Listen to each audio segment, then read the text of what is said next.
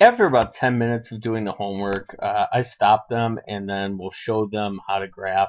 Because at this point, most students know how to read a graph, and many of them can make a nice, decent graph. But I want to make sure that they spread out their numbers, and some students have difficulty doing this. You might end up with a really small graph, and I like it spaced out. So I'll just show them the first three that you can start with 80, and then their highest atomic number for their decay series is going to be uranium. So I'll tell them to just space it out, and I'll do the first three for them right here, and then let them do the rest. I don't show them this graph. I will have a fresh one and do it this way. And then I'll also start with 205, even though lead is 207, just a little bit lower, so it's not all the way down here. And then I'll tell them to space it out every two, going to the highest atomic number.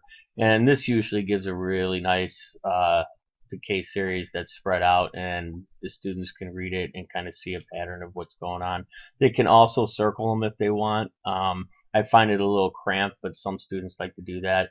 And then they can also label what kind of decay, put an alpha here or a beta decay there along there. So, and this gets the students to really kind of understand what goes on in nuclear decay.